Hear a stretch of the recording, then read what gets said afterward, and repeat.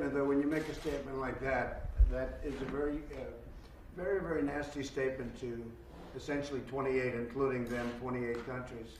I think that you have a very high unemployment rate in France. France is not doing well economically at all.